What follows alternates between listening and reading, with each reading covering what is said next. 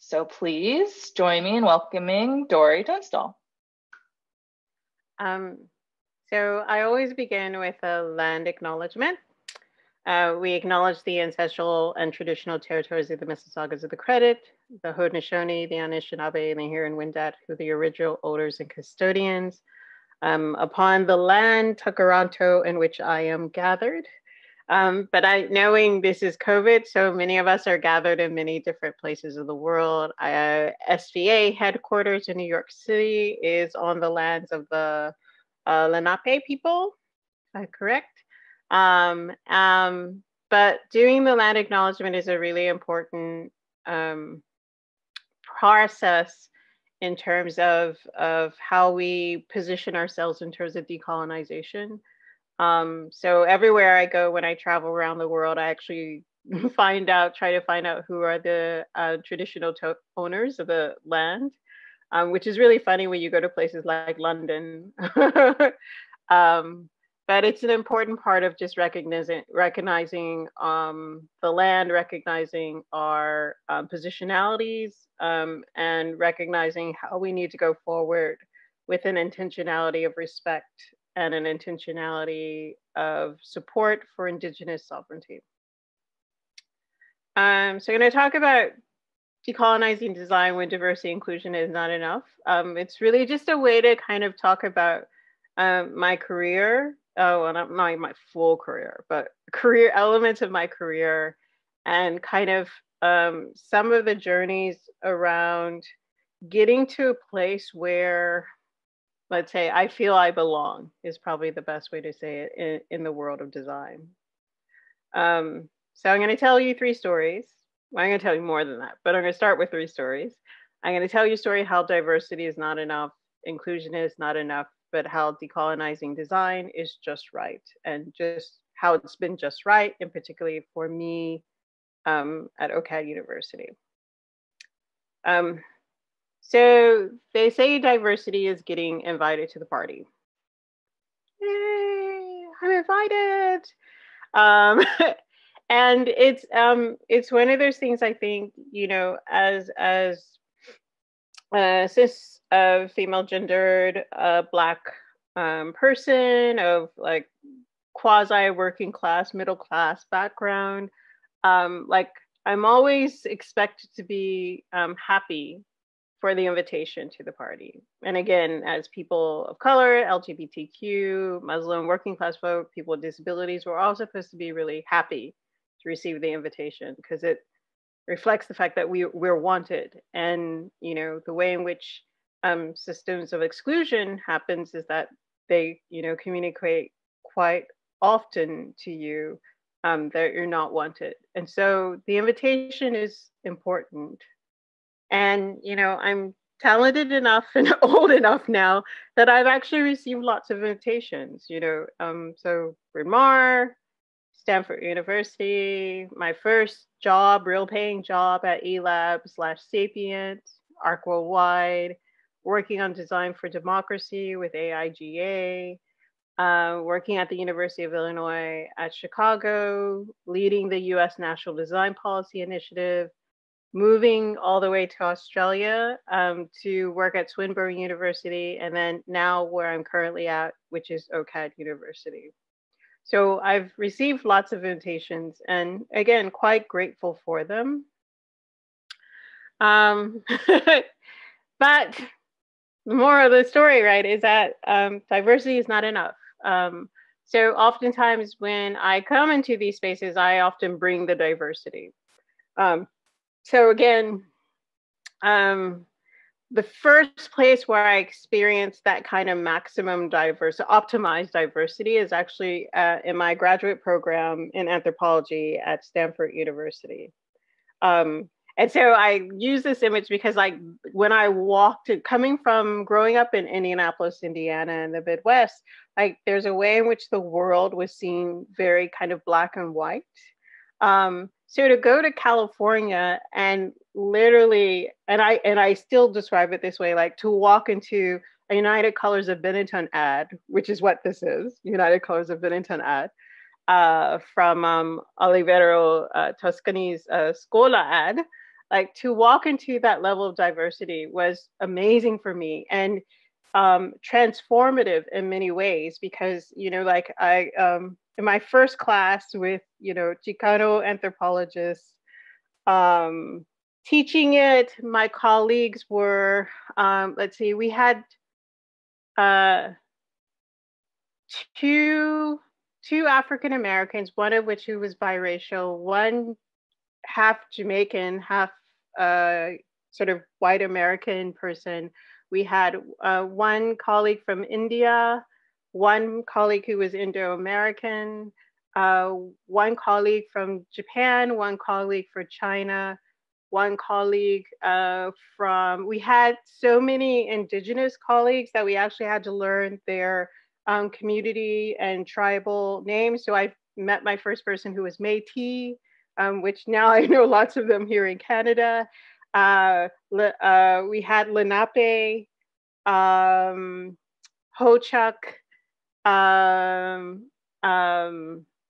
Carib, as in like the original Caribbean people from the Caribbean. And it was one of those things, it was so amazing to be in this diversity of individuals that I named our group the Congress of the Oppressed, because the only white people in that cohort were a Jewish white woman and a homosexual white man. And so in this context of, again, optimized diversity, the most interesting thing happened when you put us all in a room together. And that thing is that we actually began to oppress one another. And part of the reason why was that in many of our situations, we were the only one.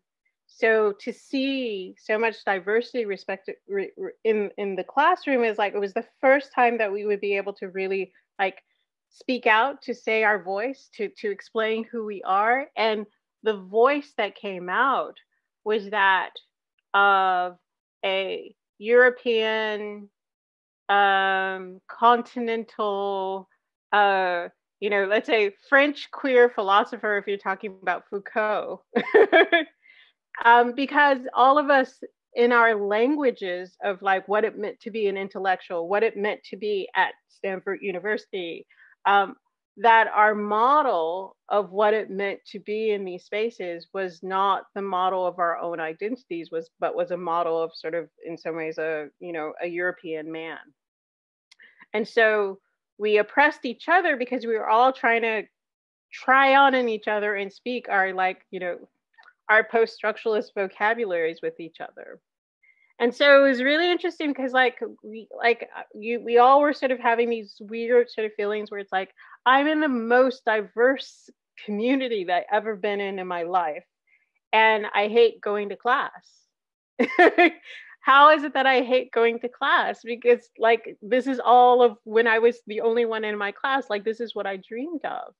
And so again, being relatively clever people, we sort of figured this out. And what we decided to do is like, okay, well, what's the problem? What's going on here? And what we realized is that we weren't bringing ourselves. We weren't bringing ourselves. And so Maria Cortez, who is Chicana, and I restarted it off where we were supposed to sort of give a presentation, and we brought in French hip hop and all this foods, like our favorite foods, and we brought them into the class, and we talked about like, what does it mean to have like French hip hop and coming from, hip hop coming from sort of a, assumed to be an African American culture, and what does it mean for it to travel these places, and it was a thing where we did that, and then the next week someone came in and they brought poetry from their community. I think this was sort of they brought kind of sort of Japanese American readings from the internment camps. The next week, others brought in like music and food. And so what happened is that in the second half of that class, we were able to find a space to create an education that reflected us, to reflected our histories, reflected we were in, I would use the language now, we were decolonizing our education to create a space for our communities and our heritages to be part of the education system at Stanford University. But getting invited was not enough. Because what happened is that we started bringing these decolonizing approaches into our other anthropology classes, into our other modern thought and literature classes. And in some ways, not all, but let's say half of the faculty freaked out, completely freaked out. And they freaked out so much that they went to the provost and said, we need to have a separate anthropology program that is focused on anthropological sciences. And basically, these professors were, white and male, probably all over the age of 60, and were really disturbed by having these United Color of Bennington kids, right, in their classrooms, bringing their language, bringing their culture. And so the provost agreed, and they split the anthropology department into two. And after that, so the next cohort that came was super diverse in the same sort of way, because as students, I was on the graduate student committee. We, again, sought to replicate that kind of diversity. But then afterwards, when the program split, there was some money that came in for the Ford Foundation to provide funding for students from Eastern Europe, right? So then that sort of disappeared. And then again, with the split between the other program in anthropological sciences, what they really wanted in many ways is just to replicate their sort of white maleness with the sort of very scientific authority that they weren't able to inculcate with our students. So this is a thing where diversity is not enough, because in the face of diversity, you have to actually really, really change the power structure. And so getting invited, right, is not enough if there aren't people in the power structure who are willing to support that change. And so what broke down in the context of Stanford is that, again, as students, we were bringing the change, and some of our faculty was allowing us to bring the change because, again, they represented the diversity as well. But the institution in and of itself, which was, again, run by individuals who were threatened by that diversity, they shut it down. Now, again, that was like 20 something years ago. So things have changed and kind of gone back to normal, and the community has got together. But the impact of that sort of split was really tremendous. Like half of my cohort and the following cohorts didn't finish their PhDs, right? Because diversity was not enough. So first takeaway, getting invited is ineffective if it doesn't actually change the actual power structure of an institution or a firm. So that's diversity. So let's turn to the story of inclusion. So inclusion, they say, is getting asked to dance. Which, again, you all know I love to dance, so this is really good. And again, I've been quite fortunate in that, like my dance card has been pretty full. And interestingly enough, that some of my dance partners who've brought me in to sort of really be inclusive have been, white men. And that is a really, really good thing, because that's required in order to make, again, these structural institutional changes. But again, it's a thing where, sometimes inclusion is not enough. So, I'll tell you a secret. I was actually pushed out of one of my high-tech jobs. I'll say pushed out, but the HR term is actually bullied. But I say pushed out. So the context for this was that I was working really late doing consulting along with the rest of the team, and the project director came in and did what I describe and others describe as a swoop and poop. So they basically came in, looked at the work that we had done as a team, working 80 hours to 100 hours per week because we were coming up to a deadline, and was like, this sucks, this sucks, this sucks, this sucks, this sucks, and this sucks. And then was going to walk out of the room. So maybe it was the lack of sleep, or maybe it's because, like I'm African American and I don't take BS very well.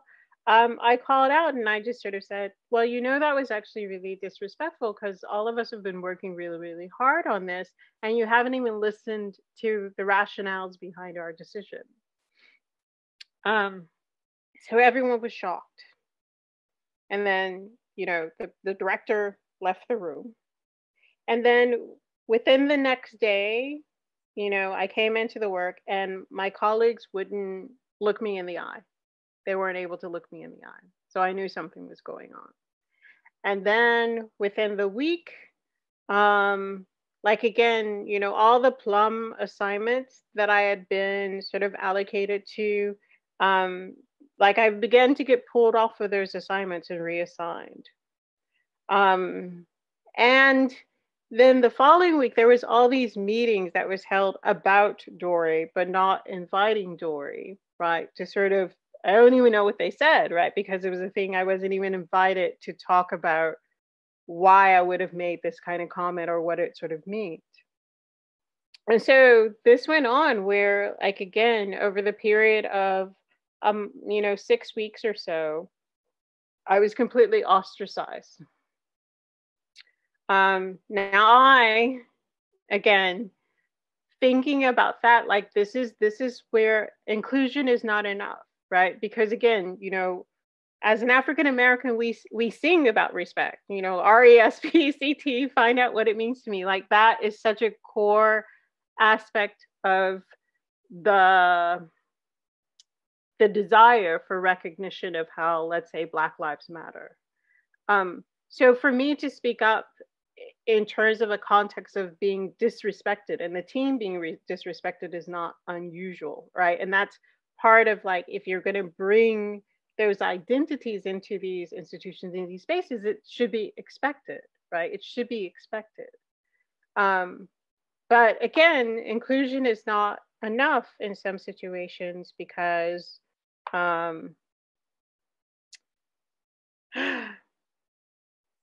because there was in this dance, right? In this dance, it was fine if I was willing to do the waltz or the foxtrot, which, but when I was like, okay, let's salsa, right? Or do something else, then I was punished and ostracized.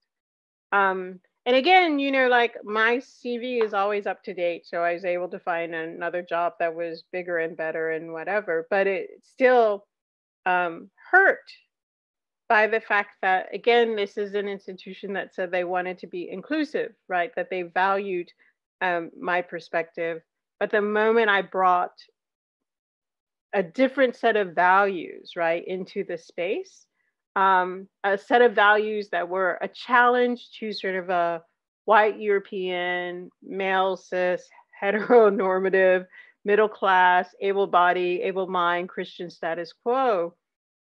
The power structures came down like a hammer to tell me that I didn't belong, right? I didn't belong unless I was willing to conform and assimilate to those sets of values that, again, were detrimental to me. And so inclusion is not enough, again, without the real power to change that status quo, and to recognize that those who benefit from this status quo, again, want to really hang on to their power. And so asking diverse peoples to dance to a white European, male cis, hetero, middle class, able bodied, and mind Christian status quo, i.e., the power structure, is genocide to our spirits. Like, part of, like, again, they didn't fire me. They just made it very clear that if I didn't change to their set of expectations, then they would kill me socially, right? But for me to stay in that situation where I couldn't bring myself and bring the values that come with being me, and the values that come from being deeply rooted in my community, then I would be killing myself, right? To stay in the institution, to stay in the company. And so I left. But again, inclusion is not enough and diversity is not enough, unless you're really willing and able to change the power structure. So let me get to decolonizing design. So decolonizing Baysay, which is actually just me saying, is giving the most vulnerable control of the street party. Although in COVID-19, this would have to be done over social distancing. Although there's the community in Brooklyn that I follow on Instagram that has like the best ever street parties. So it's possible to do so. So what is colonization? So colonization is really about the elimination of indigenous peoples, polities, and their relationships from and with the land. So this is why the land acknowledgement is actually really, really important. Because if anyone is talking about decolonization and they're not talking about the elimination of indigenous peoples, then they're using decolonization as a metaphor, and it's actually not a metaphor. And so the purpose of decolonization is, in the words of Eve Tuck and William Yang, is to break the colonial settler triad, which means giving land back to sovereign indigenous tribes and nations, the abolition of slavery in its contemporary forms. And this is, again, the call to the abolition of the police, defunding and abolition of the police is tied to that. Like that, the prison industrial complex is our contemporary expression of slavery. And then the dismantling of the imperial metropole, which is the way in which cities extract the talent, the wealth, that they center themselves so that you could only survive by leaving where you are to come to the city center. And whether that's like London or New York or LA or Toronto or whatever. The interesting thing about COVID-19 is that it's actually disrupted that. It's actually the COVID-19 is actually dismantling in many ways the imperial metropole. So that's something to think about as we sort of define how we want to go forward, sort of post-COVID, in terms of like how we can use this moment to actually to push forward decolonization. Now, at OCAD University, we are the oldest and largest art and design institution in Canada. We are the third largest in North America. And our origins come out of colonization. That the Institute OCA was founded by what's called the Group of Seven Painters. And particularly Franklin Carmichael, who was an instructor there. And he is well known for developing the promotional materials for the Canadian National Railway. So preparing and painting all these beautiful, attractive images for Europeans to come to Canada in order to sort of colonize. And we notice even in all these landscapes, like there's no indigenous people, right? So as an institution, OCAD has had to basically hold ourselves accountable for the way in which we have contributed to colonization. So when we teach in our art history courses, we have to own up to the fact that, like, yes, the group of 7 painters put Canadian art on the map, but they also were deeply, deeply, deeply part of the colonial project, which has been harmful to our Indigenous communities. The interesting thing about that is that if we want what's happening with decolonization, and that's going to be the sort of second part, is that if we really want diversity and inclusion, we have to actually change the power structures in our firms and in our institutions. And so part of this is like the work that we've been doing under decolonizing design, which in the context of OCAD University, we talk about as respectful design. So I'm going to take off my, play you a cool video that our faculty put together. At OCAD University Faculty of Design, we practice what we call respectful design.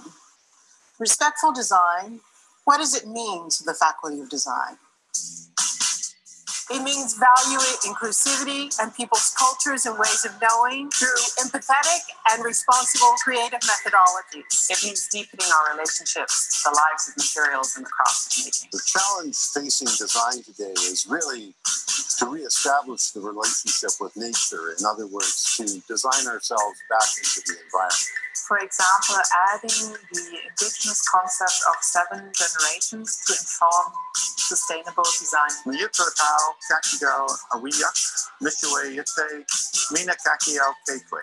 Good design takes a certain amount of humility.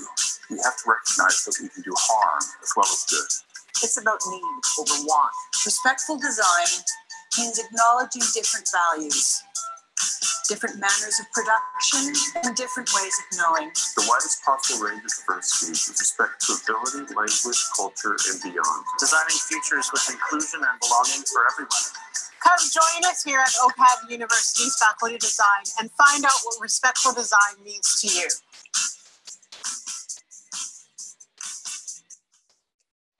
The thing that is super cool is that, so the individuals in that video were like my chairs and graduate program directors of the sort of design related programs. And I probably will do it. So when we redo this video next year, because like next year is the end of my 5th year. So when we redo the video at the end of the 5th year, every single person in that video, in terms of like our program chairs and graduate program directors, is a BIPOC person. So they're either Black, Indigenous, or people of color. So Latinx, Middle Eastern, East Asian, or South Asian. So that actually in and of itself, like I really want to do the redo of this video, is like, that is this moment in this video is the articulation point of a massive transformation in which even just in 4 years, all of the individuals who are the leadership of the Faculty of Design have changed. And so I'm going to talk about, like, again, what does it mean to be decolonizing design, and the work that I've been really, really amazed that we've been able to do at OCAD.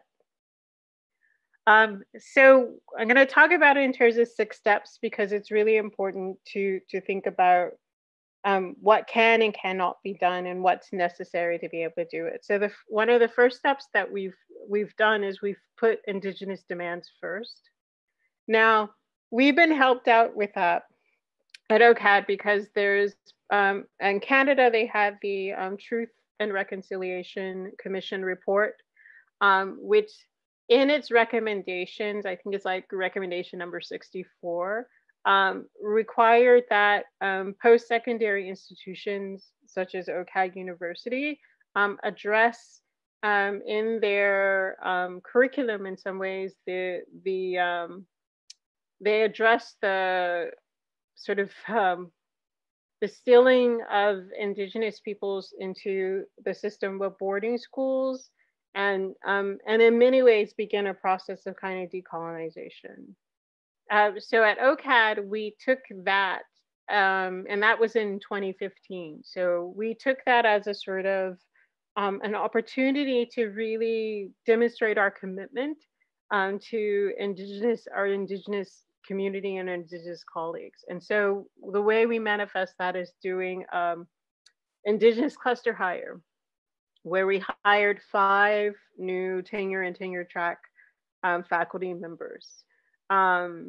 It was part of our academic plan. So our principles of academic plan, our first principle is decolonization. Our second one is diversity and equity. Again, the Ontario Human Rights Code allows us to do what's called positive discrimination, which is if we can demonstrate underrepresentation, we can have a job search in which we say, if you're not self-identified as Indigenous, First Nations, people of North America or Turtle Island, do not apply, right? This has been transformational in the sense that it's given the space for our Indigenous students to be able to claim their history and identity and make it the forefront of the way in which we approach things at OCAG University. And that's kind of represented in the kind of graffiti of the image where I put up these boards saying what decolonization means to you. And it was amazing because I put it up at like 3 o'clock in the afternoon. And then when I came in, you know, around 8 o'clock in the morning the next day, like the Indigenous students had totally taken over the space, like totally taken over the space. And as a way to sort of, again, we've given them permission to claim space. But it's also changing our curriculum. So the picture of the buffalo there is Howard Monroe, who was speaking in the video Métis, which is the language of the Métis people. He's been taking the 7 grandfather teachings, which is really important principles, mostly tied to the Anishinaabe, and especially around the region where we are in Toronto, but it's kind of been fairly well adapted between sort of Indigenous peoples in Turtle Island. But he's taking the 7 grandfather teachings and realigned the design process so that it's actually about the 7 grandfather teachings. So in this case, the analyze, research, design process, he's tied to the Indigenous principle of respect. And again, respect is about how you position yourself in relationship to others. And so research is about you positioning yourself in relationship to the knowledge that others have. And so again, these are the kind of teachings that we're bringing forth in terms of an Indigenous epistemology of design.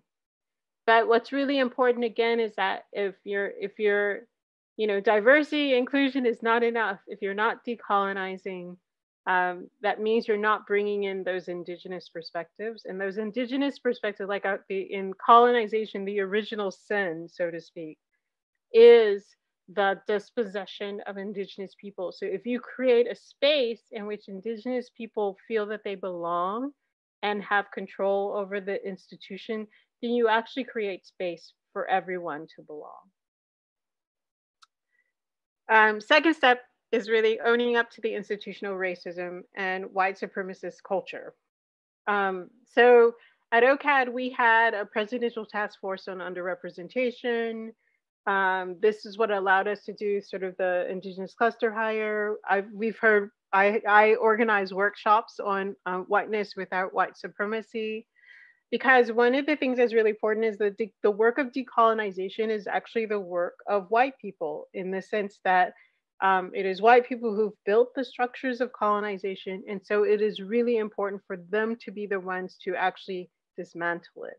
But they have to be, so the role, I guess, of sort of BIPOC people is to help them see the places where decolonization needs to happen. And then they need to be able to go in and do the work. And so the whiteness without white supremacy was really getting, again, at the time, my 77% white faculty to understand that they have a history, they have a culture, they actually have trauma, right? Like, you know, no one leaves their home for a good reason. So again, many of the Europeans who came to North America, they suffered tremendous oppression there. And so they have to deal with their own trauma in order to no longer inflict trauma on other people. And so part of building this sort of sense of community around understanding that we exist in a white supremacist culture in which we're all in, part of that is working again with my white faculty in many ways to help them see what role they play in this process of decolonization. And again, and we talk a lot about white supremacist culture. So this is the work of Tema Okun, where again, you have these values of perfectionism. There's only one white way to do it, individualism, defensiveness. And what we're doing is like, how do we begin to cultivate these other values? So instead of progress, how do we talk seventh generation? Instead of, again, sort of talking about the worship of the written word, how do we engage with multiple ways of sharing? And so as we sort of unpack what's happening in the institution and what our assumptions are about how the world works, we create space for other values to come into the institution. So the third thing is you also have to establish authentic relationships with BIPOC communities. And so this is me everywhere.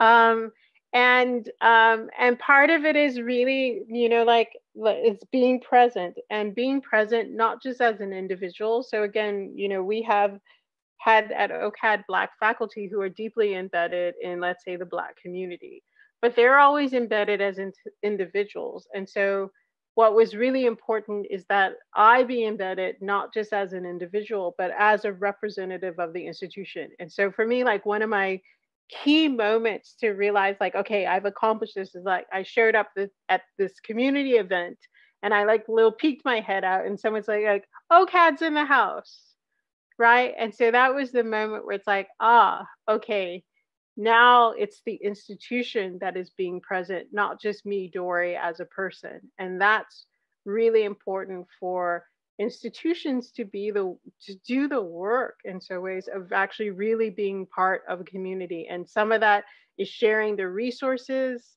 opening up spaces, providing access in many ways. I'm always surprised by how much power I have as the Dean of Design at OCAD University. And in the sense that like, there were people who will take my call because I'm Dean of Design at OCAD University, the largest, oldest art and design institution in Canada. And so for me, it's been really important to take the symbolic capital of that access and in some ways help redistribute it to the communities who don't have access, that they would never, again, pick up that call. And that's what, to me, that's what being present in community as an institution really means, is that you're opening up the institution to communities so that they no longer actually see the separation. And so again, second key indicator that this was happening is that pre-COVID, my EA, Marianne, was getting really upset because the community kept demanding our spaces. So they're like, we want to have this event on November the 22nd or the 31st or whatever. Can we come down and look at the space and whatever. And it was a thing where like she was not happy because she had to coordinate all of it, but I was quite happy because it meant that this Black community, which had felt ignored by the institution for many, many years, felt entitled to the space, felt entitled to the resources of the institution, which means they felt like they belonged to the institution and the institution belonged to them.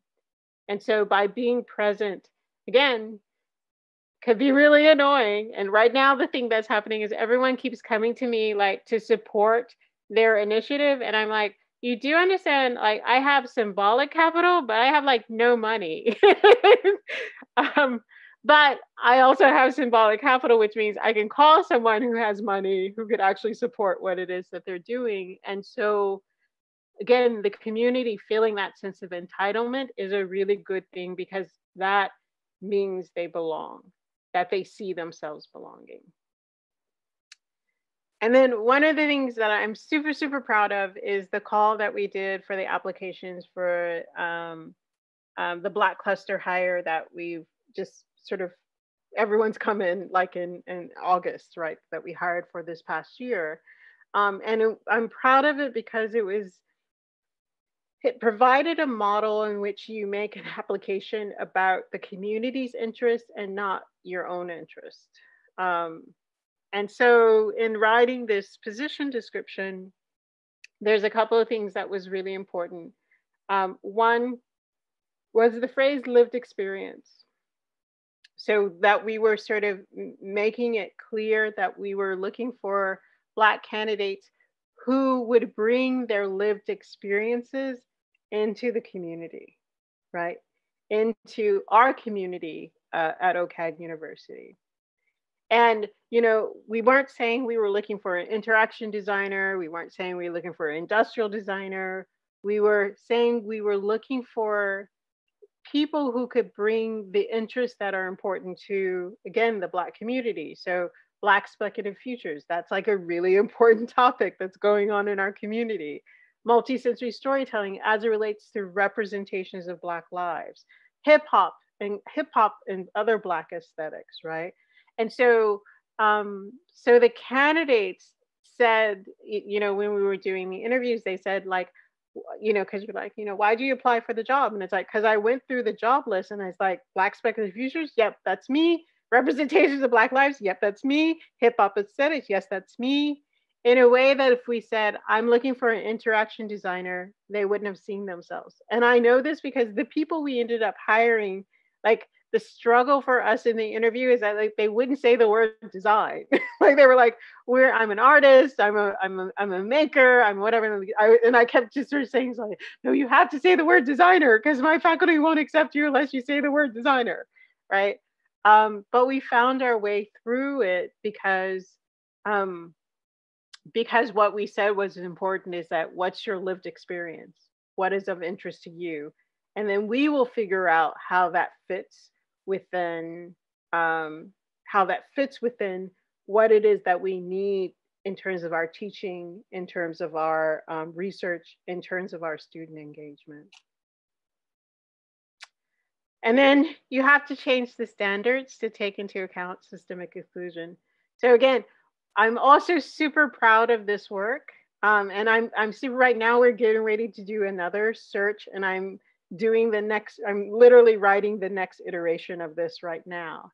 And it was a thing where, again, we have these like evaluation criteria. So terminal degree, demonstrated ability to teach at post-secondary level, record of research and professional practice, blah, blah, blah. And in our head, we have a persona of who that is. And so in a traditional academic, again, I made that explicit to sort of say, this is, we've only asking for people who have already been fully embedded in a post-secondary institution, right? If we're asking for 2 years of post-secondary teaching already, that means they've already been there in a post-secondary system for 2 years. So how are we bringing inclusion if our model means you've already been included, right? Like if we're aiming to bring those who've excluded in, we actually need a different set of evaluative criteria. And so we came up with the Praxis Star, which was saying like, if for some reason you've been rejected or alienated from the post-secondary institution, like how would you still shine? So one way you might shine is through like, again, your industry relationships. So you may not be giving teaching in post-secondary institution, but you're giving talks and media workshops and whatever, that you're not, maybe not, again, signing, writing contracts, or, I mean, you're not applying for grants or things like that, or giving conference presentations, but you're getting small commissions or projects or things, which is convincing someone to pay for the work that you want to do, which is what we normally, that's what getting writing a grant from, and you're just trying to convince someone to pay for something that you want to have happen.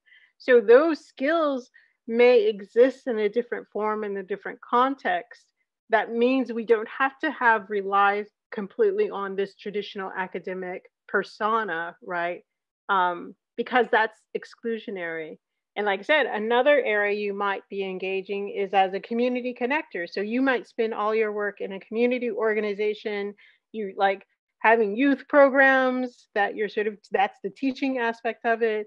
You're writing sort of government grants or things to support your projects, all the stuff that we look for in terms of like a researcher writing a sort of grant.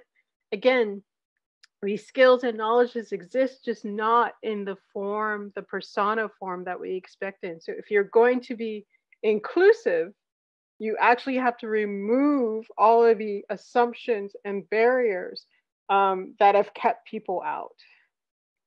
And so of the cluster hire that we had for the Black cluster hire, you know, the top 3 candidates that what I said to them, the instructions is that like, I don't want just your list of like the top 5. I want your list of who's the top 1 person in each of these profiles, because that's whom we're going to hire. Is we're going to have who's the top candidate, who's a traditional academic, who's the top candidate, who's a praxis star, who's the top candidate, who's a community connector, because that's how we build inclusion into the institution. And then last point is to hire in 3s for critical mass. So this is our Black faculty as of June the 3rd, 2020. And there's actually 1 person who's missing. So many different accents, so many different backgrounds from so many different places, right? And what is really amazing was, and we spoke about this in our meetings, is that no one felt obligated to hide their accent, because in seeing the diversity there, they felt they can be themselves.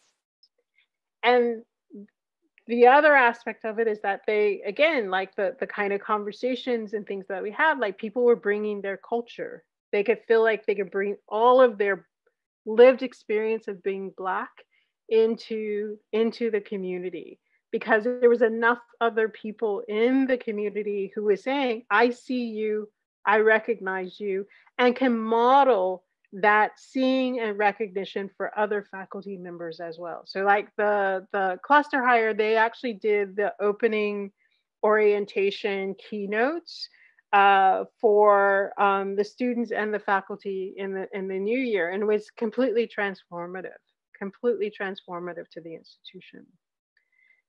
But a thing like this happens because you have diverse peoples in 3 levels, right? So at OCAD, we have students who are at the entry level.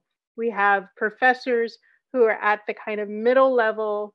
And we have me coming in 4 years ago, who's in a position of real power and influence. Like if I say no, something will not happen. And that is actually having real power, because there's a lot of things that I have to say no to stop them from happening. But it also means I can say yes to something and it happens immediately. And so when people are talking about like diversity and inclusion, the only way in which you understand if your system of diversity, inclusion, and decolonization is working is that if your people who are at the entry level feel that there's real opportunities for growth, if the people who are at the middle level feel that they have influence, and if the persons who are at the top level have real power. And so when you're bringing in, and again, think about this as you're all in your forms or going to create your own sort of businesses, think about like how you enable diversity to happen. And then you keep replicating that diversity in sort of 3s until the community says, you know what, I feel I can bring my whole self into this institution. And they'll tell you when you've reached critical mass. So in terms of like my journey, like again, getting to the place like OCAD University where my diversity is not only recognized, but I'm actually asked to help increase the diversity of the institution in of itself. That my being inclusive is not just, again, me being there and, getting punished because I'm trying to bring my values, but actually to use my values and that of others to transform the values of the institution so that more people will come in. And then in terms of decolonization, to do so with a real sense of commitment of changing the power structure in and of itself, so that we have multiple models of what it means in my case, in some ways, to be a leader. Like, why do I post on Instagram Dean Drag, hashtag Dean Drag every day? Is that I want to model for my students and other people, what does it mean to be authentically yourself in this position of power, right? Authentically yourself. So it means you can dance Michael Jackson on a Monday night, and that in no ways affects your executive decision making when you have to go in the next day and make a decision, because you're a real person with real lived experiences, which don't end as you take on a role in an institution. Because all that we want as individuals and as communities is a sense of having our authentic selves belong and to be cherished by our institutions. And so that's me, the sort of arc of my career, what I'm up to right now. I'm super excited. We're about ready to embark on another Indigenous cluster hire. And so all of the things that I've learned from the previous hires, we're putting into this, and we're pushing the boundaries actually even more in terms of diversity, inclusion, and decolonization. And again, striving to get to critical mass. But I guess my thing is to sort of say, there are points in my career, like the getting bullied out of my work, that I, again, was really low, I guess, about the possibilities for change. But I also knew that, again, it's a cliche, I had to be the change, but I also had to find the institutions that would allow me to flourish and grow and bring that change to those institutions. And so I'm super, super blissfully, exhaustedly happy about being at OCAD University and the work that we're doing around diversity, inclusion, and decolonization. And it's not, the media always tries to make it like an individual hero. It's like the whole institution has to be ready for this change and willing to do this change. But I won't undercut my own role in terms of, again, being a major accelerant of that change. Partially because I just won't take no for an answer. And partially of really doing the work to explain to my colleagues why this matters, why it is, why the institution needs to open up spaces for belonging. And so I hope that you've gained something from this conversation that's useful to you in terms of, again, how you navigate your careers, but also how you navigate the institutions that you are engaged with as you build your career. So thank you.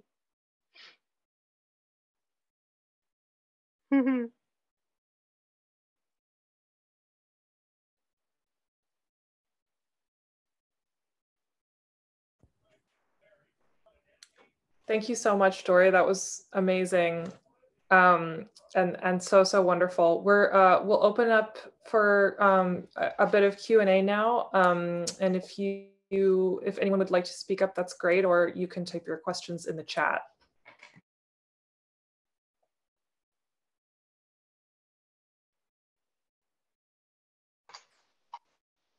There are no questions. I'd like to ask, I wrote down a few questions, but my first question is, Dori, what do you see as the biggest mistake or the most common way that institutions think that they're decolonizing or being inclusive? And I think it would just be useful to point that out. I mean, obviously we're a part of one, and everyone is kind of asking these questions of themselves right now, but maybe not doing it in the best way. So I'm curious what you see as like a trend that's not so helpful. Well, one of the things I'm really concerned about is that many of these institutions, and again, everyone's making promises, that they're all looking for what I call the super token. So again, if you think of like they're looking for the superstar, whatever label person, right? That not only meets the expectation of, let's say in our model would be the traditional academic, but exceeds it by 15 times greater.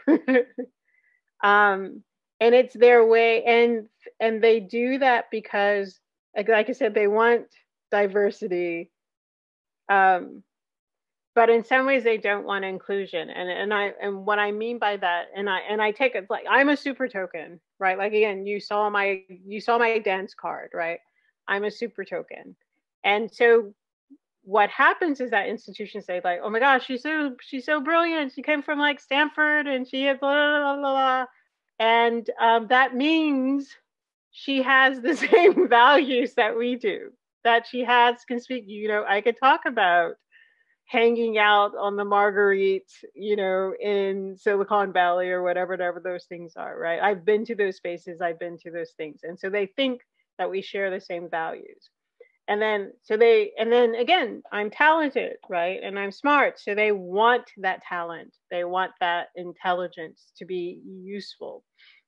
Again, secretly or not so secretly, because again, part of the reasons why I think I've been bullied out of the places that I work is that they want that talent, right? But they just wish it didn't come in the body of a Black, cisgendered female, whose mere presence in the institution challenges their notion of what is excellence, right? Challenges their notions of what those values are. So a lot of the places that are making their promises to hire for more diversity or whatever, they're all looking for the super token. And the super token is dangerous in two ways. Like again, they're dangerous. To be positioned as a super token is dangerous in a couple of ways.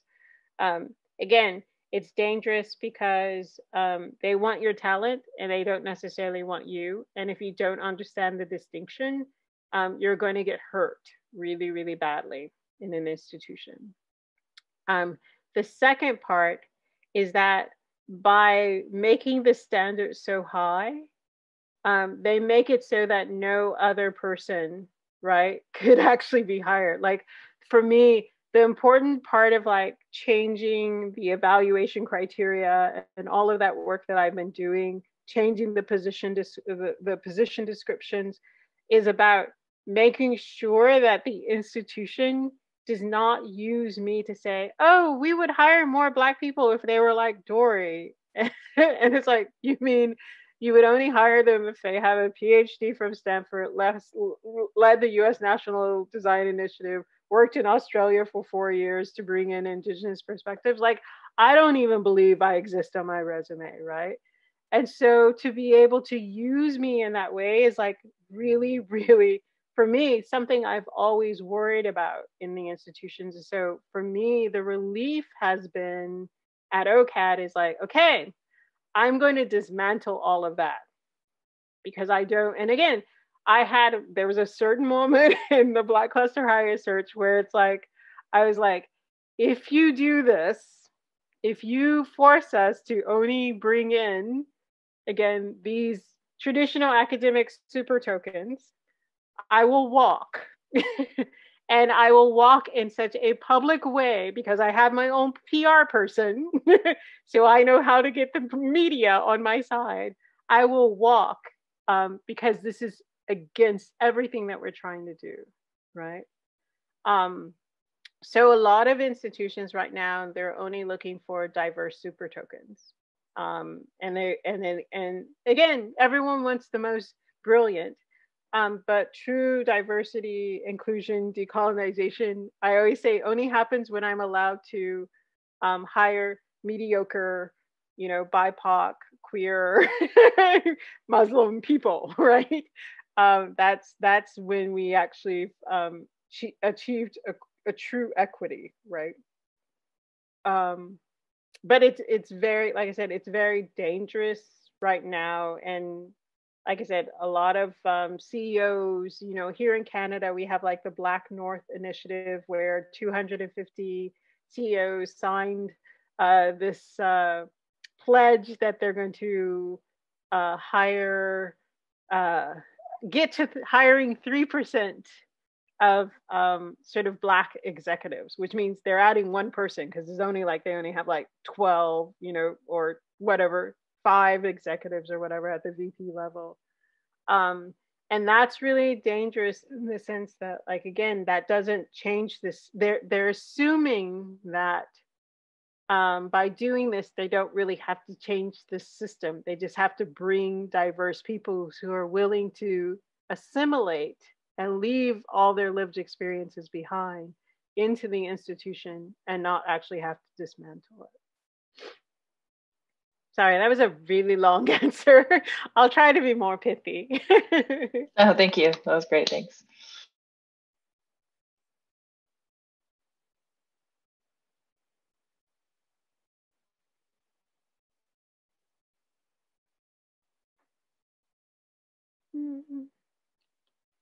Is it late? Everyone's too sleepy to ask questions. It looks like Alan has just put a question in the chat, so I will read it. The first time I saw your rubric for the cluster hires, I thought that praxis star was an HR term. It's brilliant. My question is, what were some of the category ideas, the spreadsheet columns that you considered that didn't make it to the final, but stretched the ideas around qualifications? And he's added the second year studied unresumes this semester. Well, like I said, this one had this was the first iteration of it. So it had to sort of fit very closely to the language that we used actually in the call in and of itself, which again was biased towards a sort of traditional academic. And so in that sense, we didn't, I pushed it as far as I could. Like I said, I'm excited right now is that we're doing the next iteration of this rubric in some ways for the Indigenous cluster hire, and we're totally dismantling it. Even right now in the position descriptions, we're using language where it's we're assuming, let's say you have 13 years of work and lived experience in this particular area of design, and then a master's degree is an asset.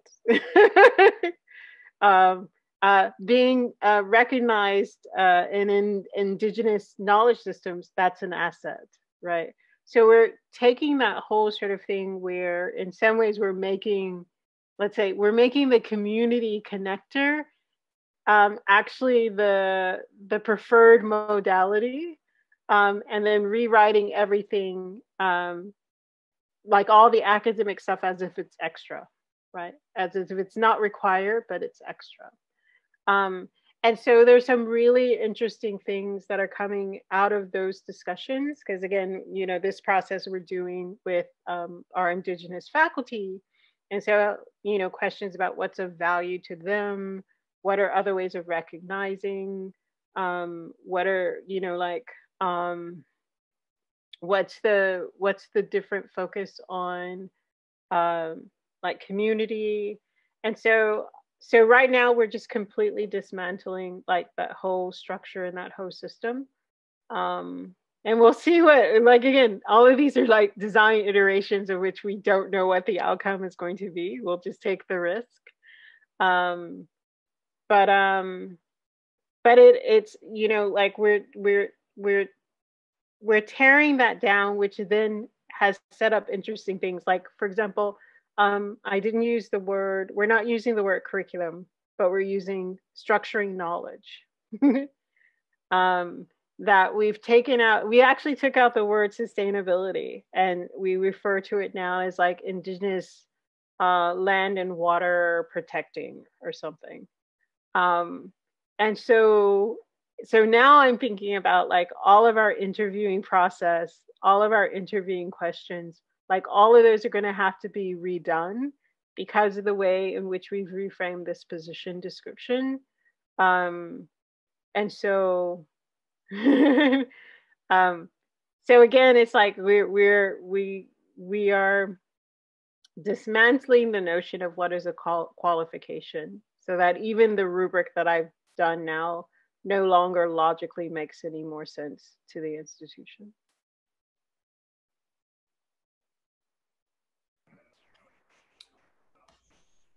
Dori, I have a question since you mentioned the term curriculum. I was actually wondering about what that looks like now, and how the course offerings or the structure of the program in terms of what classes the students take has changed.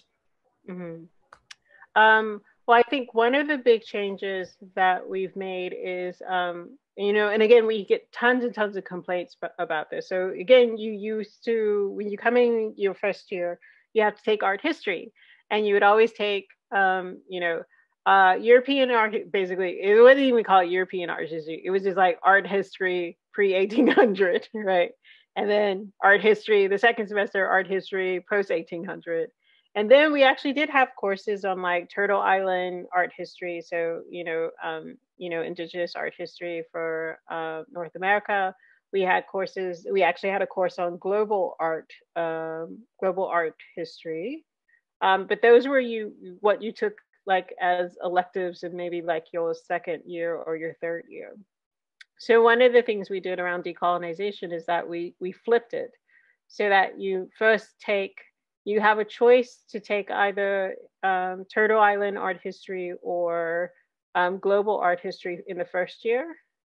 And then you can take European art history or whatever in your second year or as an elective. And so, and again, that is so major. It is so major in the sense of like, there is so much pain that our students have expressed about that original sort of encounter with European art history as the standard. And this is the first year, although weird context now with COVID, but this is the first year where the students are able to make that selection.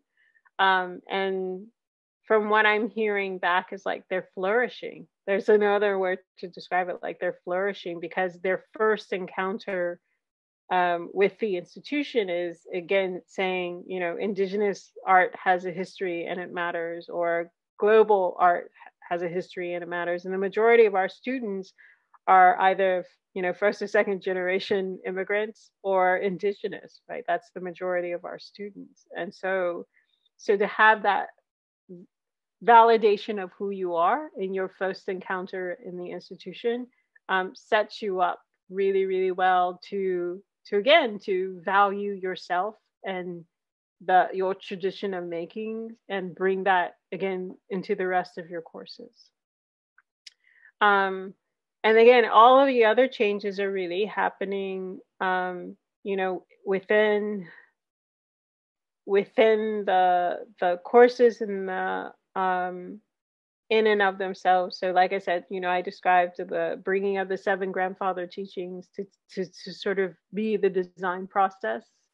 To like, I think the manifestation of that is in our illustration program. They normally have like the thematics where you do all these illustrations. And so they've actually, you know, for now, a couple of years, the thematics are actually the 7 grandfather teachings. So you're learning the value system, the indigenous principles of value systems. At the same time, you're building up your illustration skills, right? And so what we've been doing so much in our curriculum is that, like I said,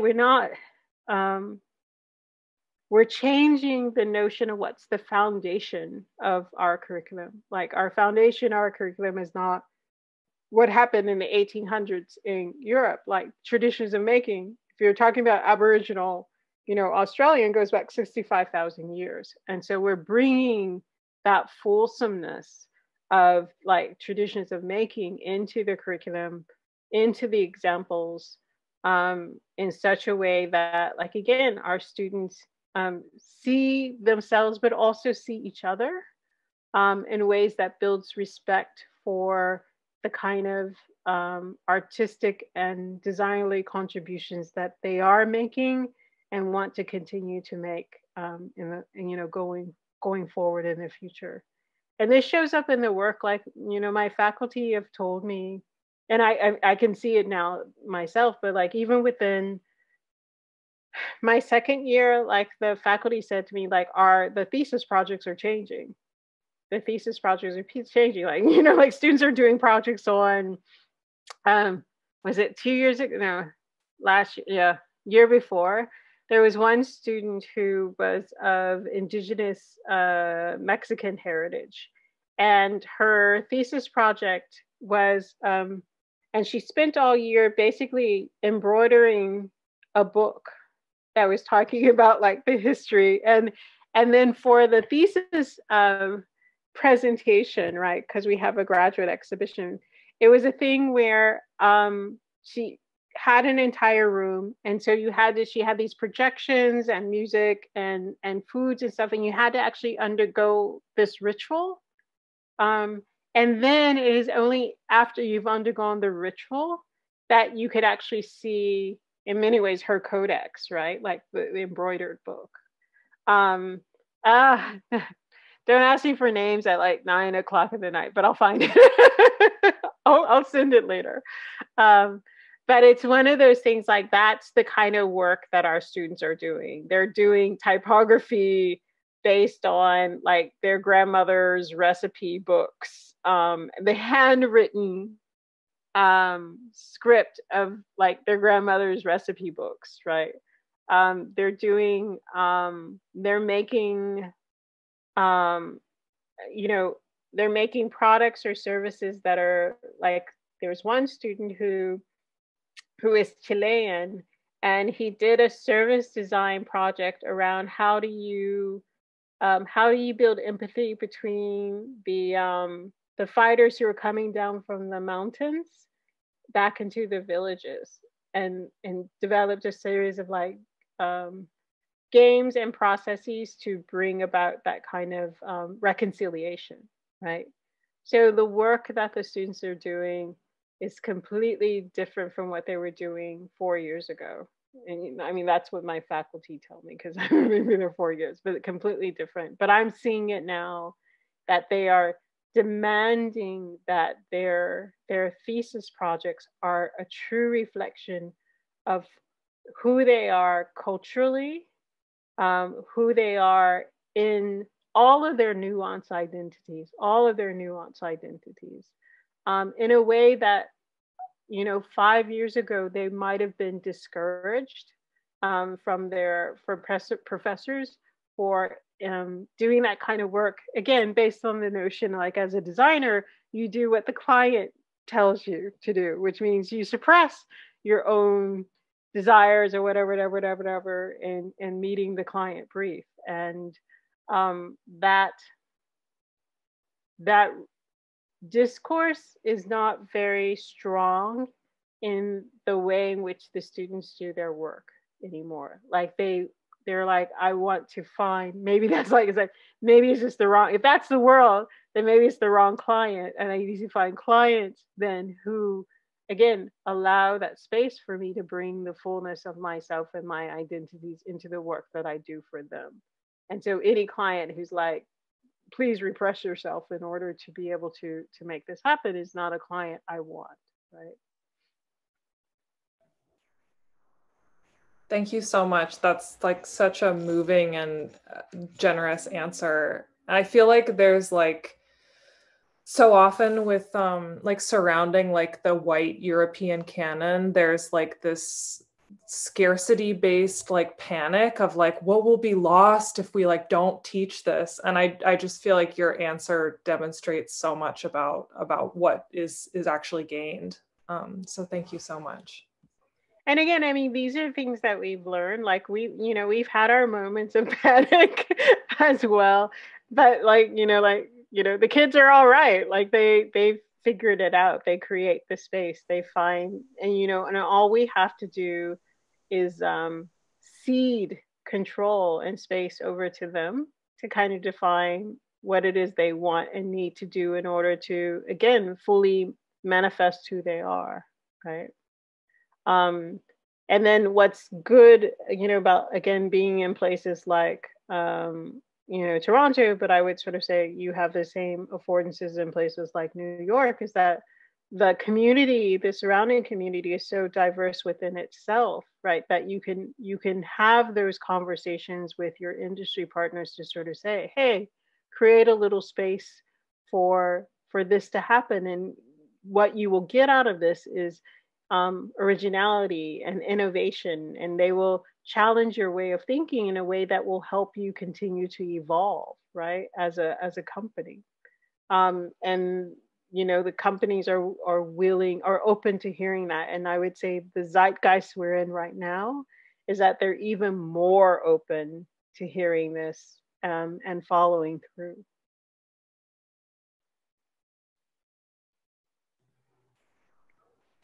Thank you. I want to encourage other people to jump in. You can, totally chime in with just a comment or, a story or anything. It doesn't necessarily have to be a question. Would love to open it up and hear some more voices. So not to go through like people's trauma, but has anyone else been experienced being bullied out of a place that they were working or an institution that they were at?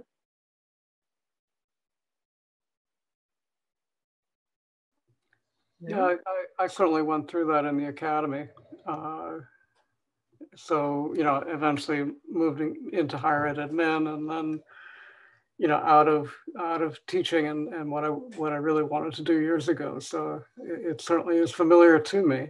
Mm-hmm. But actually, as you were chatting, I was thinking that, our university, especially in the United States, is based on a 19th century model. And so this idea of this sort of like, the breadth of Western history and university and, things like Padua and all of this and all sort of pomp around the university. Well, actually, our modern university is fairly young. And so when I was reading an article recently about the drop in because of COVID in enrollments in the universities, and the fact that liberal arts is significantly under threat as a consequence of COVID, it got me to thinking, especially as I was listening to you, like, well, that maybe isn't such a terrible thing, that maybe it is actually more of a symptom of a problem, not a symptom of COVID, but a symptom of a problem of relevance. Mm-hmm. And I have for decades really thought more along the lines of, well, when you get to the table, they shouldn't then say, oh no, we're done with that. It's like, no, let us read Plato too, But, I wonder now, especially, hearing the good work that you're doing, if that all isn't just there anyway. I mean, we all lead such long lives. So whatever mm-hmm. educational foundation we give undergraduates and young graduate students does not preclude dipping into everything later in life. After all, we're teaching folks how to learn profoundly how to learn for the rest of their lives. So it's not an either or, it's just is this relevant? Mm-hmm. Is this model that's not that old, truly relevant at this point? Or as you say, are we perpetuating behavior that is exclusionary and pushing people of talent out for no good reason? Then their identity walks into the room with them, and it shouldn't. Their brain and their talent should be the only thing that walks into the room with them. I mean, not to take away from other identity, but not the negative connotations, that, for example, that I experienced, where it was like, oh yeah, okay, we're really dealing with the gender thing, and we're dealing with the queer thing. What a pain in the bloody ass that is, year after year to have to deal with that nonsense. When really, one should only deal with these are the ideas, this is the education that I've worked very hard to get, that I want, now to give back.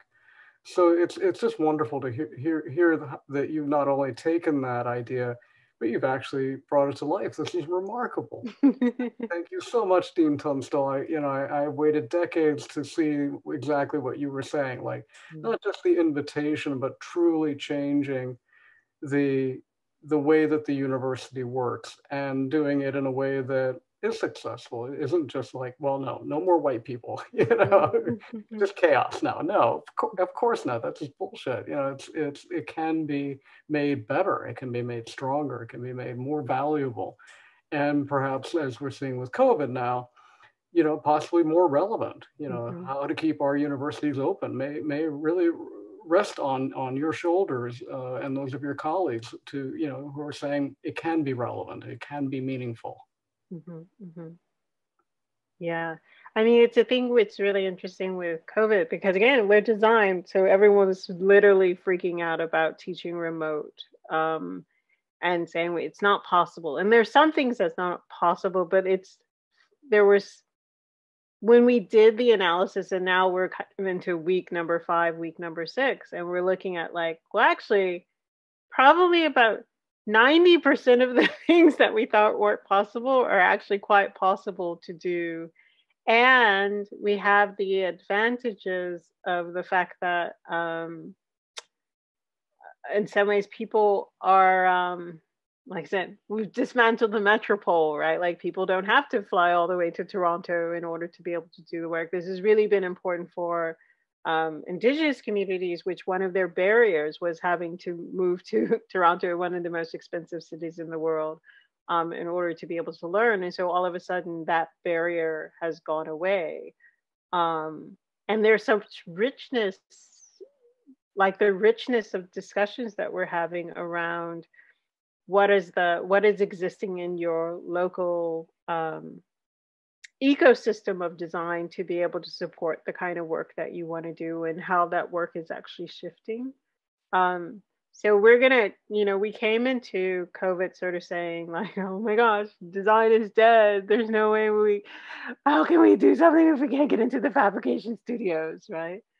But now we're sort of shifting. It's like, well, these were all craft industries at one time and the other that was done kind of in people's homes or just relatively near or outside the homes in a workshop.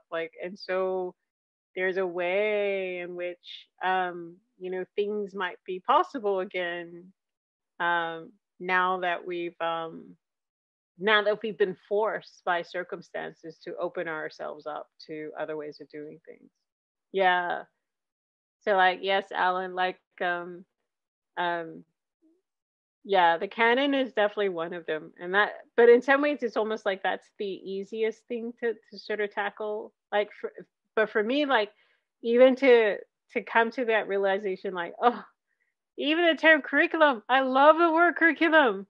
But that's that assumes an identity that, and we had, again, this struggle when we had our Black cluster hire, where some of our candidates were just tripping over the words, right? Tripping over the words. What do you mean by curriculum? Because they've never had to, again, they've been excluded from post-secondary, so they've never had to put together a curriculum, right? They wouldn't even know how to answer the question. And so, but structuring knowledge, I'm really hoping to come out of our interviewing process is some beautiful, innovative articulations of what it means to structure knowledge, right? That again rubs up and challenges this very particular notion that we have, that I have in my head when we say curriculum.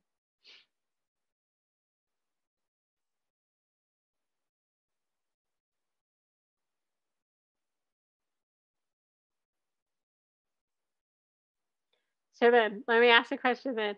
So coming out of this semi-dialogue, because everyone's still sleepy, what for you might be the next step that you take in terms of decolonizing the environments under which you have some agency or control.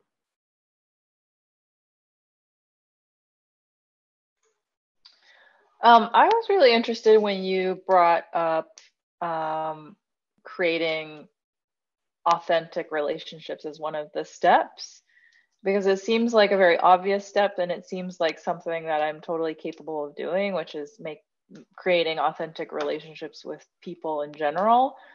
But it struck me because this year during COVID, I am participating in a mutual aid group that prepares food and gives away free food to the community in Queens. But I recently sat in on an artist talk that was led by Indigenous and Black women, and one of them spoke up about mutual aid groups in Brooklyn who are made up of predominantly white gentrifiers who were coming in and creating mutual aid groups and saying, oh, we're so great, we're doing mutual aid, and they're all on Slack, and not everyone has access to Slack. And everything she said basically was like a tear down of these new mutual aid groups. And it just was the exact description of the one I'm participating in. It's like everyone who's in it has been in that neighborhood for 1 or 2 years. That's me. Like a white or white passing person, it's me. Someone who's like access to Slack, that's me. And in our group, we've talked about creating authentic relationships, or how mutual aid is like, it's for the community. It's not for us to feel good. It's not us giving charity. It's like, you know, it's a give and take. It's mutual aid. So one thing that I'm working on or questioning is how do I create authentic relationships with my community, the community that I am supposedly like participating in. And you know, if I don't have authentic relationships that are happening with Black and Indigenous people, why is that? And so I think for me, decolonizing at this moment in my life is just like asking questions. When I attend lectures like this and I get the advice and I'm like, well, I'm not doing a lot of those things. So why am I not doing a lot of those things? Or why is it hard to do those things when they sound fairly accessible or doable? But it's hard. I mean, like you saw the thing that's like First Friday. So they're like, for my first 2 years at OCAD, I went to every First Friday. So yeah, and these are events that take place every Friday from like, it always starts late because it's after work. So it's like, and it always starts late because it's CP time. So like literally like you're showing up on a Friday night and like I show up all bright hair, bushy tail, like 7:30. No one else is arriving till like 8:15, 8:30. The event goes on. It doesn't end to 10 o'clock, if not 10:30. But I went, you know, every week because that was the way to understand what was going. And it's organized thematically. So like you were meeting different networking segments of the community. But it was, for me, it was the way to understand who was who in the community, and showing up every week again, you know, like people then got to know me and what I was doing. And then, you know, again, then coming in and making the offer, you know, with generosity. So we say, we have this program going on. We want to work with like community, you know, what do you need? And if I don't have it, I'll tell you I can't have it. I can't do it. But if I do have it, it's yours. Right. And so it's hard. That was hard work. That was really hard work. But I knew that the work that we were trying to do as an institution would not be successful if that work wasn't being done. And it's exhausting because it's not just, I don't just do that for the Black community. I also do that for the Indigenous community. I also do that for the LGBTQ two-spirited community. And none of these communities overlap. So like my social calendar is insane because I'm trying to be present with so many different communities and to have, again, show that there's that institutional reputation. So for me, what has been the big relief in terms of, again, having more capacity with a Black cluster hire is that I've built all these relationships, and now I get to delegate them to other people to continue to maintain and build, because I need to be building other relationships to be able to support kind of everyone. Like, so this year is the year that I've joined all the big prestigious board of directors. And I'm doing that because now that I have access to that level of sort of institutional power and whatever, that again, I can redistribute that back to communities. But that means I can't be going to First Friday every Friday because I have to go to this particular event. But again, the relationship doesn't disappear because now I send, Angela Baines to go to the First Fridays every Friday, so that those relationships can flourish as well.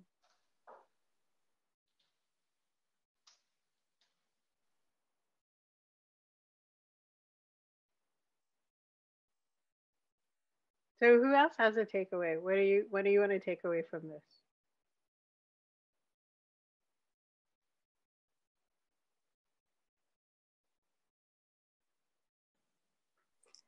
Hi, Dori. I'm Khotadzo. I'm a second year student in the program, so I'm doing my thesis project at the moment, and I'm looking at how to, or looking at natural language processing tools in the context of previously marginalized South African languages. I'm South African. And I think one of the things is that I'm trying to understand is how to create more equitable, inclusive tools. But in order for me to understand that, I feel like I need to understand what exactly I'm trying to achieve in terms of inclusivity and equity, and what that looks like and what that means. And so one of the things that I've really appreciated about your talk is seeing within the context of your space, what that might look like to design, for example, a hiring schedule that is that achieves at the end of its, or that the outcome is to achieve a more diverse, inclusive staff. And so I'm just thinking, how do I create maybe even design artifacts or products, or how do I design things that achieve that help towards moving to the ultimate goal, as opposed to maybe just seeing the ultimate goal and then trying to kind of maybe tackle it as a big chunk, so to speak. So thank you for that. I think that's my biggest takeaway from the talk, that small things add up to bigger things. Yeah, one of the great things about us being design, and again having that tradition of sort of participatory or cooperative design, is that again, people are experts in their own experiences. That to me is what I love about design. So it's, again, I've had, this has happened enough of a time, like it's a pattern. So it's the thing, it's if I'm doing research with someone, again, hi, I'm Dori Tunstall, might throw in the doctor or not. But I could feel that intimidation. Like I can feel that they're intimidated with me. And then sometimes, like at the beginning of the conversation, there's a kind of chill, right? But the moment you put down, like example of this, we were developing these brochures around financial information for a hospital. And again, person came in, started off really awkward because, like I said, there was an intimidation factor. But the moment I put the brochure down and said, started saying, well, how you're responding to this, how you're responding to that, like everything shifted, because all of a sudden this person was the expert, right? And they knew everything about what they're experiencing and how they're experiencing the design. And then they knew about what they would like, what kind of response they wanted to hear. But so the power dynamics shifted in the sense that, like, again, if the intimidation was, I'm Dr. Dori Tunstall, who's the expert, but I don't know anything about this brochure. So I'm the one who doesn't know anything, but they know everything, right? And for me, why I think I love, like what I've loved about research and doing research in sort of design, as kind of opposed to like like the classical anthropological training, in some ways that I had, was that in design, you are never the expert. Like they are always the expert of the experience. And that in some ways can be an equalizer if you take that same approach of humility that you have in that moment where they're the experts, and carry that into the other parts of the process, right? Because it's not just a matter of like, thank you, I've extracted your knowledge and now I'm going to go do this. But if you carry that sort of sense of kind of respectful engagement into all of the other rest of the steps of the process, then you're able to kind of maintain in some ways that kind of equity, right? That kind of equity in the sense of that I recognize, I see, recognize, and appreciate and remunerate in ways that are sort of valuable to you, the knowledge and expertise that you have about your own lived experiences and how that affects the thing that I'm trying to create with you, right? And so design in some ways has an advantage in that way, because built into its notion is the fact that again, the user knows their experience, like, and that's a needed and valuable part of the process. Kotatsu, could I urge you to bring in this notion that Jennifer was talking to you about, like actually protecting the equity?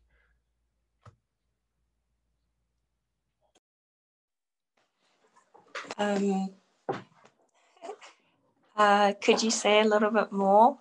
Oh, maybe that's next week's work. I was reading a recent email from her, just in terms of like, do you get the indigenous language like data set into the system, the purpose of which is to extract value from it. Okay. In the name of balancing out the service, Yeah. So I think I'm remembering the conversation that Jennifer and I had actually, where I was saying to her that one of the conversations that I had with subject matter experts this week was around the fact that because the dominant language is English, we almost no longer have a choice whether we're listened to, or rather we are always listened to, whether it's your Siri or you're inputting text and you're searching for something, because it's in English, you're always, that data is always being analyzed. So you no longer have a choice as to whether, a choice around privacy. And so saying that we want to include, all of these languages in how in the tools rather, what does that mean for maybe the privacy that was that maybe because Google can't hear you, you have a sense of privacy within your community or within the spaces that you interact.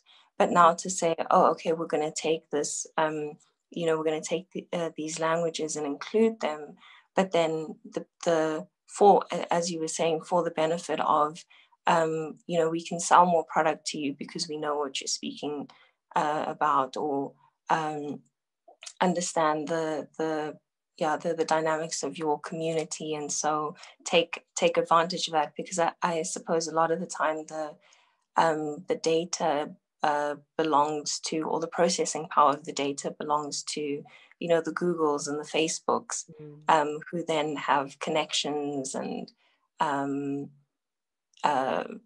maybe connections and agendas with the data anyway, that is oftentimes excluding the people from which the data comes. So I think those are that's some of that was the discussion around that. But then also I guess balancing it out between the real need where because in South Africa, for example, branches are closing, bank branches, and bank branches were almost a point where if you didn't understand English, you could come into a branch and have somebody who looked like you, sounded like you, and understood your language to help facilitate the thing that you were trying to do in terms of your banking, for example. And now if that is being digitized, and then the languages that you speak are not represented on those technologies, then it becomes a problem.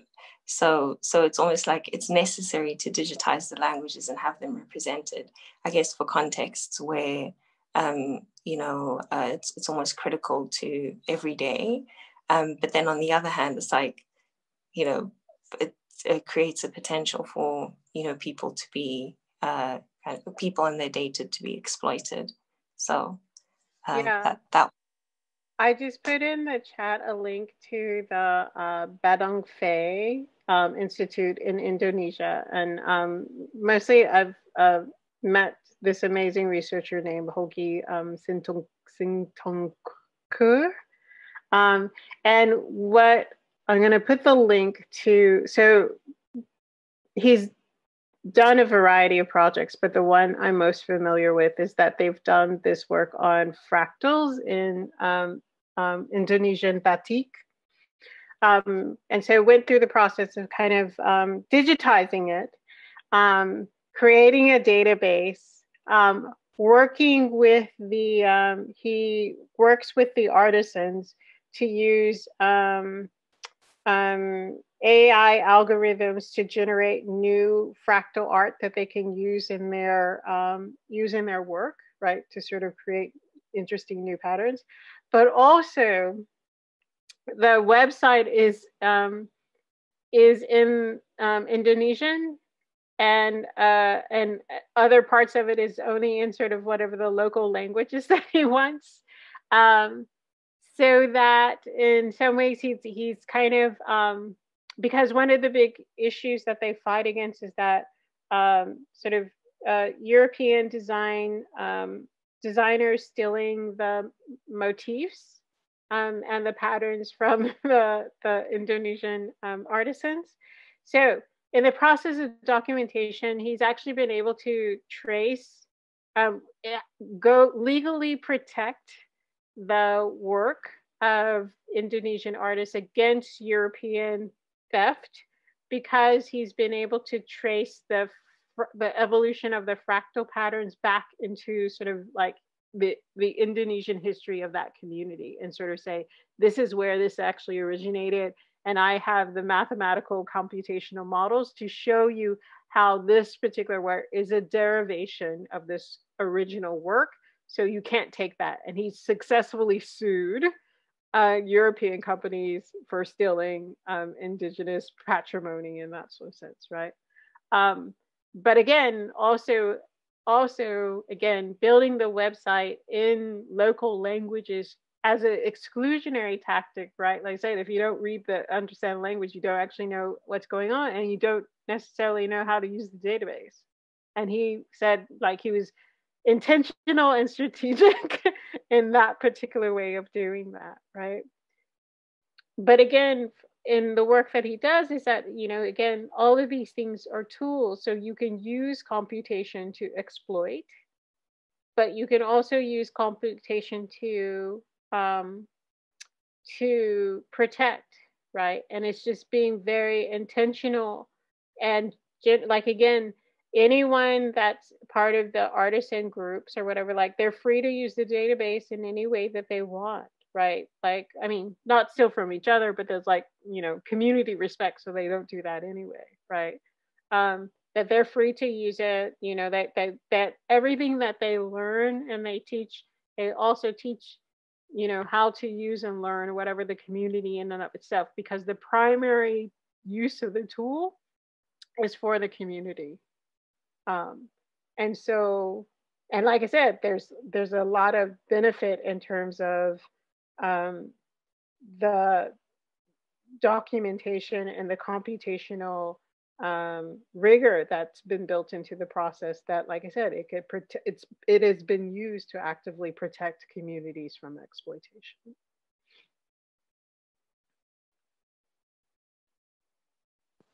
Thank you so much for that. I'll definitely look into his work. Mm-hmm.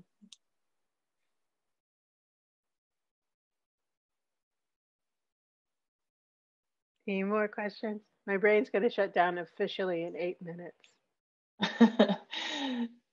Yeah, if anyone has questions, please chime in for the last one. But I also want to respect everyone's time because we're inching towards, well, it's 9. Oh, it's 10 Eastern time. It's almost 9 for me. Mm.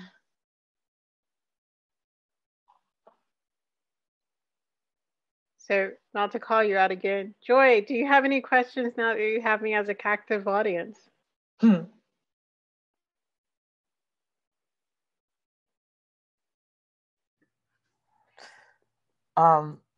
No questions right now, but kudos to say thank you for sharing this. I've known you a long time, and I actually never really heard you tie the thread together through your experiences and how that led to your work at OCAD. So it was really wonderful to see that come together, and to see, like, reflecting on the past almost 5 years, your work at OCAD. So so thank you. I feel honored to have been able to experience this and to see where it's going. So, okay, we officially need to catch up. We do. And thank you for letting me sit in on your class to everyone else. I appreciate you letting me jump in. Yes, thank you. Thank you so much for attending. Well, on that note, I also want to say thank you. And this was a very generous guest lecture, and we're so lucky to hear about your experience. And you gained an Instagram follower from me as we were speaking. So I'm looking forward to seeing your dances. Every day. Well, they're normally not, the dancing's not every day. It's just I'm doing this voting dance every day. So there's all this, like, voting real songs or whatever. So I do a voting dance every day until election to encourage everyone to vote. But there is an expression of joy every single day. Yes, so there is. That's great. You know, a day has gone by when you see a new Dori outfit, and it's beautiful. But yes, thank you, Dori, and thank you everyone for attending. It's great to see the students and our new guests here. And we'll be following you and seeing what you're up to, Dori, for sure. Thank you. So thank you, actually, Ellen, for the invitation. And thank you, Christina, for moderating, Elspeth for all the great questions, and all of you for, like, contributing and listening openly. So I really appreciate it.